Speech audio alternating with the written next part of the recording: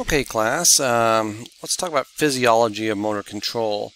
Now, I know you've taken anatomy before, so this will be a good review of neuroanatomy and a little bit of physiology. So understanding where the lesion occurred in the body will help decide what kind of deficits that you might see in a neurological patient. So, hey, what do you see right here? First thing that comes to your mind. So some of you will see good, but some of you will see evil. How many of you see that? Aha, yep. So it's all perception, right? So perception is key, and can you deceive that perception? All right, so it's very interesting. All right, so Hippocrates says, men ought to know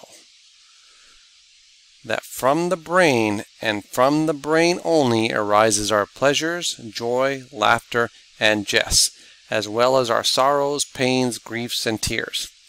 Through it, in particular, we think, see, hear, and distinguish the ugly from the beautiful, the bad from the good, and the pleasant from the unpleasant.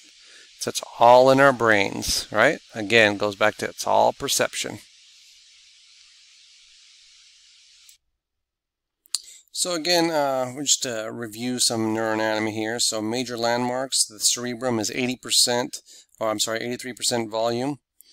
Cerebellum is 10% volume, but 50% of its neurons. Crazy, right? And brainstem has the smallest volume, but crucial for survival. So these are the different parts of the brain. Again, so you have two cerebral hemispheres, the right and left.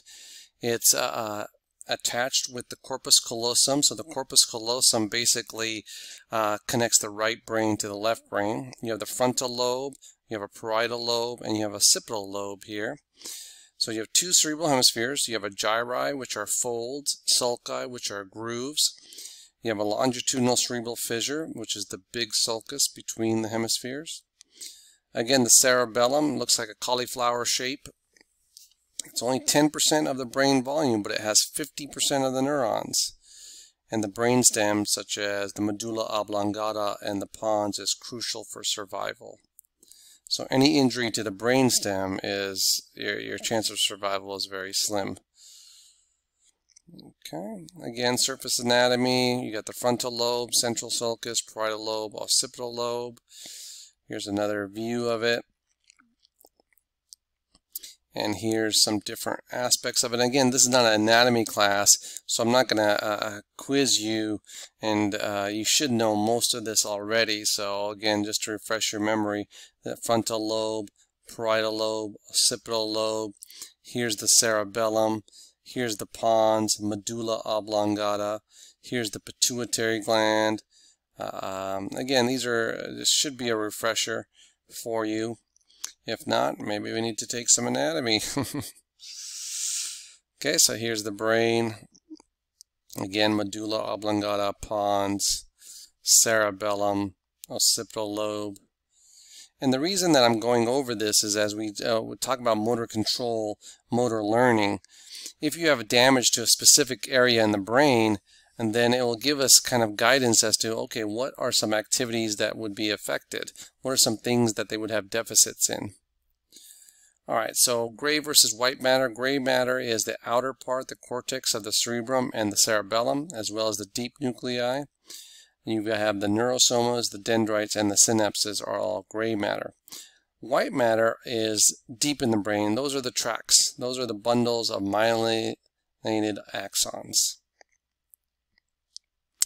Your meninges, as you have the meninges, so here's your skull right here, and then you have the dura mater, then you have the arachnoid matter, and then you have the pia mater. So the dura mater is a tough outer layer, the arachnoid mater is transparent middle layer, and the pia mater is the delicate inner layer. The dura mater with cranium, the dura has two layers. You have a periosteal layer and the meningeal layer. You've heard of meningitis, that's inflammation of this layer. In some places the layers separate to form dural sinuses, superior sagittal sinus, transverse sinus, that's an opening. In some places dural sheets occupy spaces separating major parts of the brain. You have the falx cerebri between the hemispheres and tentorium cerebelli between cerebrum and cerebellum. Again, when you study for the quizzes, don't study all this. These are just refresher courses when we actually get to the actual portion, but this is leading up to the physiology of motor control. So hopefully you know all this, but am I going to quiz you on this specific stuff? Not. Okay, meningitis, again, that's inflammation of the meninges, happens in infants and childhood. Could be bacterial or viral, enters through the nose and throat. The pia and arachnoid layers are affected. So what do you get? Swelling in the brain, cerebral bleeds, and possibly death. The telltale sign of meningitis, this could be on the quiz. High fever, stiff neck, drowsiness, vomiting, and headaches. Blood supply to the brain and the blood-brain barrier. So brain is only 2% of the body weight, but receives 15% of the blood and uses 20% of oxygen and glucose. So you have this thing called the blood-brain barrier, BBB. It seals capillaries in brain tissue, has tight junctions between the endothelial cells. It's highly permeable to alcohol, caffeine, nicotine, anesthetics. So alcohol, caffeine, nicotine, anesthetics can go in and out of the blood-brain barrier at no problem. What it can't do, and it's not permeable to, is antibiotics or cancer drugs. That's why it's very difficult to treat cancer of the brain, the glial cells, with chemotherapy because the blood-brain barrier stops it from crossing it. So that's why only surgery and radiation is kind of the go-to cancer treatment for brain. Now you have a blood CSF barrier which seals choroid plexus within the brain ventricles, and you have tight junctions between the ependymal cells. So again, really understanding the blood-brain barrier is important, because then how do we treat it? What are some medications? We always have to have medications that will pass the blood-brain barrier. So let me give you an example.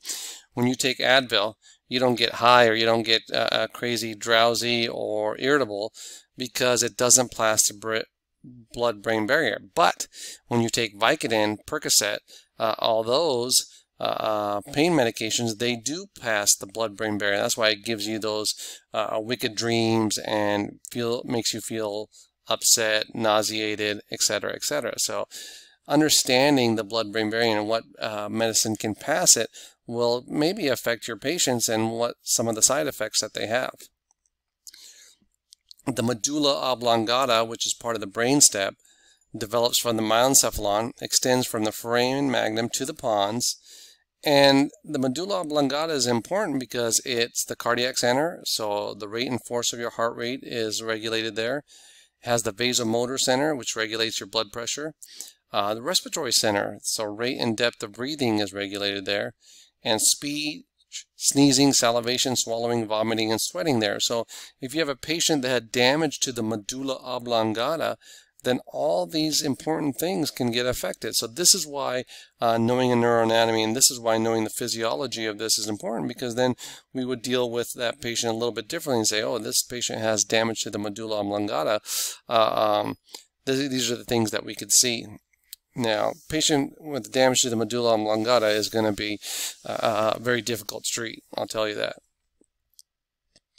Now, medulla oblongata, you have the corticospinal tracts, inferior olivary tracts, reticular formation, tectospinal tract, posterior spinocerebral tract, forth. Again, I'm not going to spend time going over what all these tracts do, but remember, you have tracts that go up and down your spinal cord up to your brain, and these tracts relay motor and sensory information, whether it's pain, whether it's touch, whatever the case may be. So if you don't remember that at all, that's something that you may want to review. I'm not going to quiz you on it because, again, it's not a neuroanatomy class. But once you start working with the neurological patient, knowing which tracts are affected would help you significantly. Here's the brain stem. There's the thalamus. Here's the midbrain. Here's the pons, and then the medulla oblongata. And then you have all your cranial nerves. Remember all your cranial nerves 1 through 12. Then you have the superior colliculi, inferior colliculi. One does speech, vision, and one does hearing. So the cerebellum, This is like a walnut shape, cauliflower shape, cerebellar hemispheres. You've got the vermis, cortex of folia and sulci, okay, numerous granules. They call it the arbor vitae, tree of life, under the white matter. So this is called the tree of life. And you have a deep nuclei, okay. So that's the cerebellum.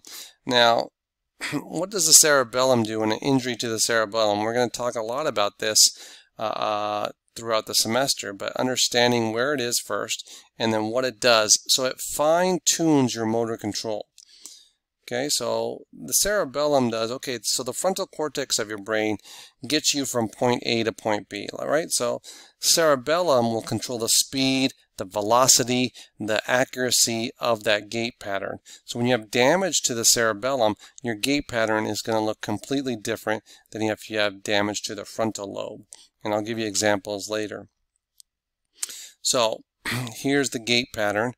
If you look at cerebellar ataxia, okay, so that means difficulty walking, you have damage to the cerebellum. You're going to have a staggering wide space. Signs are dysarthria, dysmetria, dysdiakinesia, intentional tremors, nystagmus, and Romberg's. What can cause this? You can have cerebellar degeneration, a stroke, MS, thiamine, vitamin B12 deficiency, and alcohol. Sensory ataxia is unsteady, worse without visual input. You have impaired position and vibration. What's causes? You have issues to the dorsal column and neuropathy. So that could be someone that's diabetic. Vestibular ataxia is unsteady, falling on one side, postural instability. You could have nausea, normal sensation, but nystagmus. What causes that? Usually something with the inner ear, Meniere's, acute labyrinthitis. And some patients are just a cautious gait pattern. They're slow, wide-based, like they're walking on ice, usually because they have a fear of falling, open spaces associated with anxiety. And what causes that? Deconditioning. Maybe they've fallen before or they can't see real well. So you can, as you get older, you'll have the cautious gait pattern. This gait pattern is because they have damage to the cerebellum. This gait pattern is because they're diabetic. And this gait pattern is because they have issues in their inner ear. So the diencephalon, you have three parts. You have the thalamus, the hypothalamus, and the epithalamus. Here's the thalamus, a large ovoid mass that makes up 4/5 of the diencephalon. It's the gateway to the cerebral cortex, involved in sensation, movement, memory, and emotion.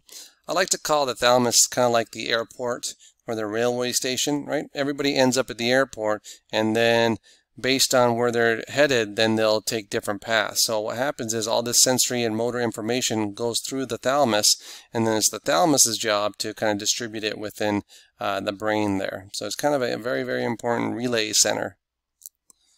The hypothalamus, that's important, extends from the optic chiasma to the mammillary bodies.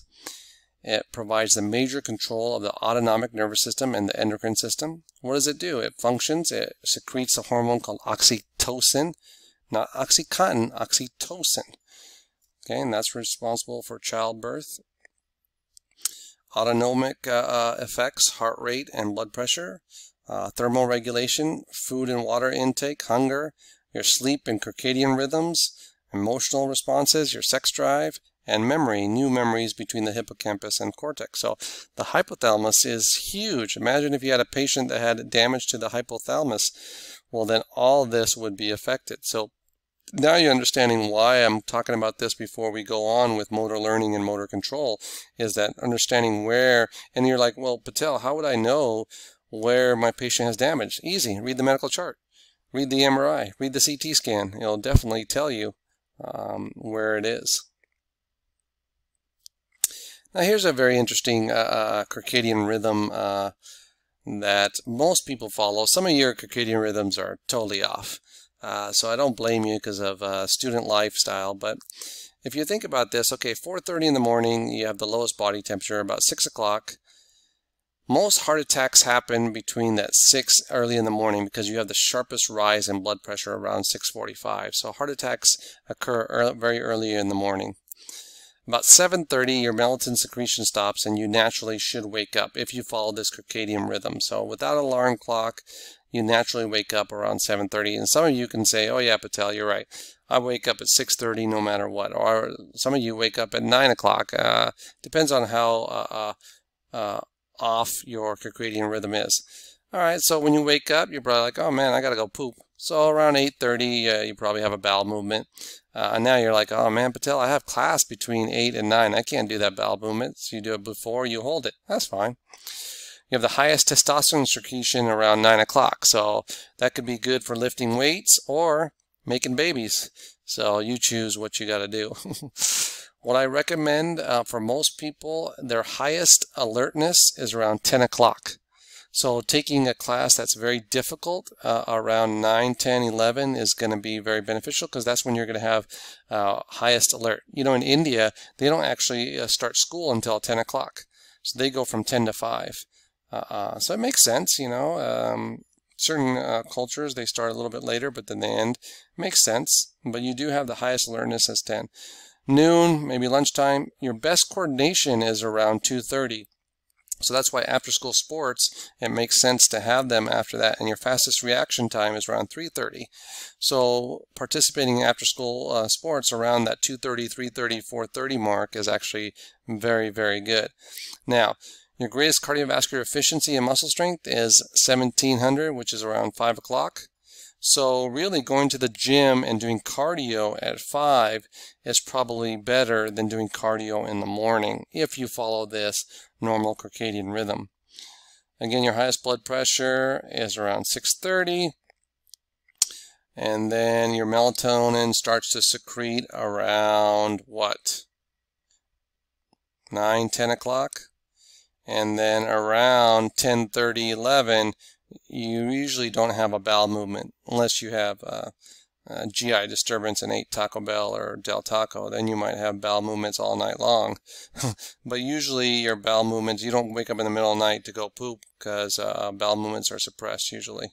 Okay, so very interesting circadian rhythm. Obviously, if you have damage to the pineal gland, which some of your neurological patients will do, then their entire circadian rhythm is off. So scheduling therapy when they're the highest alert and having the highest reaction time might be good. And you're thinking, well, how do I know that, Patel? Well, you ask them. You ask the family members and say, hey, when does Mr. Smith get sleepy? When does Mr. Smith have the highest attention? They're like, oh yeah, he's great in the morning, but he wants to sleep at night. Well, then don't make any therapy sessions in the afternoon. It's going to be non-productive. So understanding and talking to the family is very, very crucial. Okay, the epithalamus, the pineal gland, endocrine gland, the habenula, which is the relay from the limbic system to the midbrain. The cerebrum derives from the embryonic telencephalon in the form. It allows you to turn pages, read and comprehend words, remember ideas, talk about them, take exams. You have the cerebral hemispheres. Again, those are separated by longitudinal. Again, I'm going fast because this is review of anatomy, but very interesting stuff. Again, the lobes of the cerebrum. So the frontal lobe is for cognition, speech, and motor control. So damage to the frontal lobe will have issues with cognition, speech, and motor control. The parietal lobe, damages to the parietal lobe, you'll have damage interpreting signal of general senses and taste. Damage to the occipital lobe will damage your visual center, so difficulty seeing. Temporal lobe, damage to the temporal lobe, you'll have difficulty with hearing, smell, learning, and memory. And then damage to the insula, you'll have damage and difficulty with taste, visceral sensation, and language. So there you go. Will this be on the quiz? Probably. So understanding that. So again, this is a great way to understand lobes of the cerebrum. Here's the frontal lobe. Abstract thought, explicit memory, mood, motivation, foresight, planning, decision-making, emotional control, social judgment, voluntary motor control, and speech production. So damage to the frontal lobe is going to cause a lot of problems. Now damage to the insula, which is a little deeper, that's going to damage taste, pain, visceral sensation, unconsciousness. Then you have parietal lobe. If you have damage to the parietal lobe, you'll have issues with taste, somatic sensation, sensory integration, spatial perception. Okay, so spatial perception is damage to the parietal lobe. occipital lobe, visual awareness, and then the temporal lobe is hearing, smell, emotion, learning, language comprehension, verbal memory, and language. So going back and reviewing your anatomy is going to be crucial to help you in this class later on. Cerebral cortex, surface of the hemispheres, 40% mass of the brain.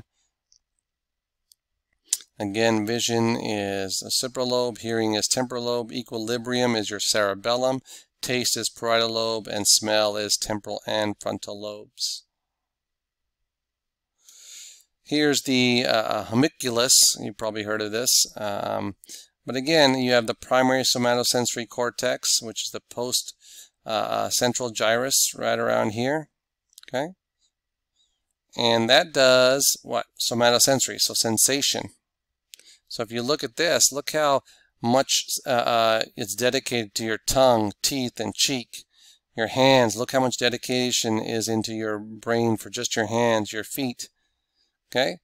So the tongue, the cheek, your teeth, and your hands have a big role of sensation in your brain. Okay? Now motor control wise, if you'll look at this, this is the precentral gyrus that does motor. You have a big dedication to your tongue. Look how big your hands are as far as in your brain. So a huge section of just controlling the hands. So you can see from an OT standpoint, occupational therapy, and this is big time on a neurological patient. Again, left hemisphere versus right hemisphere. This is where you had you cross your hands, and if you see your right thumb is on top, that means your left hemisphere dominant. So you're good with verbal memory, speech, right hand control, feeling shapes with right hand, hearing vocal sounds. You're rational, you're symbolic, you have superior language comprehension and vision on your right field. If your left thumb is on top, you're good with memory for shapes, and left hand control sometimes. You're good with feeling shapes with the left hand. You're good at hearing non-vocal sounds, so you're good with music, musical ability. Intuitive, you're very good with non-verbal communication. Superior recognition of faces, spatial recognition, right? So you know, pros and cons to both sides. But you can see if you have damage or a stroke to the right hemisphere, what could be damaged, and if you have damage to the left hemisphere, what could be damaged. So does that make sense? So if somebody has a left CVA, they're not very rational. Okay, so there you go. So if you have someone that's damaged to the right hemisphere and you're going to try to do music therapy, well, it doesn't make sense because they had damage to that area. So understanding what is beneficial would be good to understand. All right, what do you see here? See Wolverine, or do you see two Batman? Interesting, right? All right, let's take a break.